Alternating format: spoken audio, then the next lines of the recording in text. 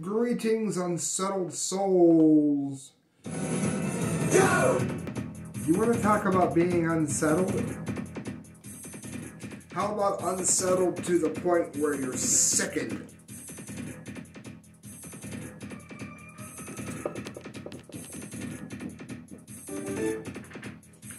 If you want to know what filth looks like, if you want to know what absolute garbage and trash looks like,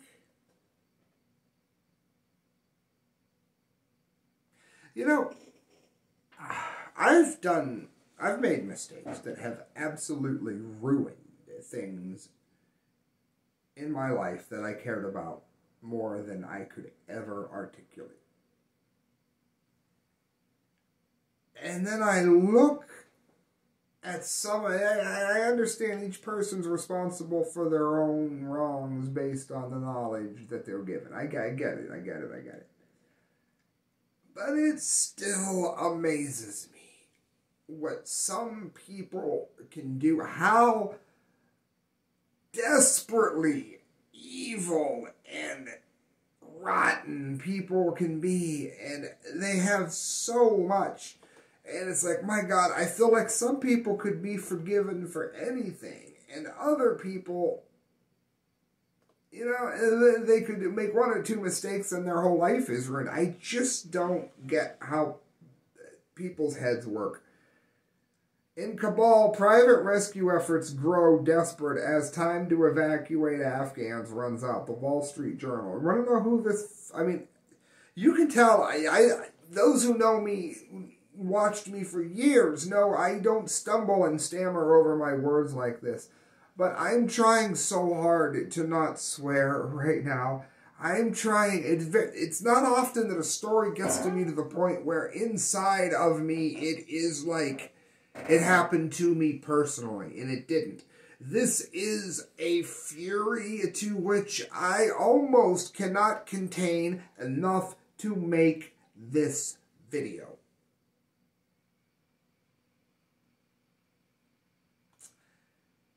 A desperate group of American veterans, military contractors, aid workers, and former spies scrambling to get as many people out of Afghanistan as they can before the deadline, which we should not have ever agreed to.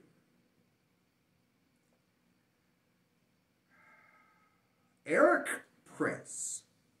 Take a good look at him. Remember him. I don't know anybody do anything illegal. Don't hurt him. Don't break any laws. But in every way that is legal and does not hurt anyone, I think you all need to remember him. His email box should be full. This man, yeah. Erik Prince, the American defense contractor, said he was offering people seats on a chartered plane out of Kabul for $6,500 per person. Well, how unbelievably kind of you.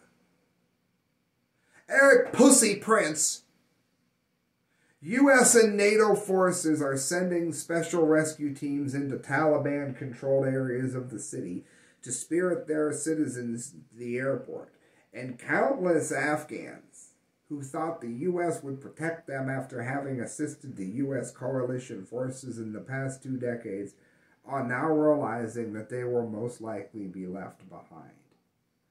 Now, I'm not insinuating that the pilots who are running these missions don't deserve to be paid. They're putting their lives in danger. I don't mean to insinuate any of that. And I'm going to try not to raise my voice, not to condescend I'm going to try to get through the rest of this in a way that will make you want to share this without thinking, yeah, I can't share this because all they did was swear. A lot of the people don't have that money because, for one, even if they were paid very handsomely by the U.S. government, they've probably spent most of their money trying to arrange transportation to the airport that doesn't get them raped, killed, beaten, beheaded, sodomized, drugged behind a car, tortured with boiling water, or otherwise abused by the ever-loving people in radical Islam. They have probably, I mean, we talk about how much people spend to get to the United States to break in from southern countries. Do you have any idea what it must cost right now to get in the trunk of a car and get smuggled to the airport if you're lucky enough to even get there, to find out they're not going to let you leave anyhow? I mean, anybody hauling anyone in their car, they get caught by the Taliban, their life is over. So a lot of this money's already gone. A lot of it's already been looted and stolen. You think the Taliban rolled into town and said, "Bah, look at that. Looks like an American family lives there. Looks like an Afghan family with American ties lives there. Looks like they've got some money. I hope Allah blesses them. Maybe I should help them load their things into the car so that they can leave. Maybe even bring them some cake. Why, that would be nice." How does this idiot imagine that these people have $6,500 to give a contractor? Let me see if this is known real quick. I hadn't planned on this, but in closing.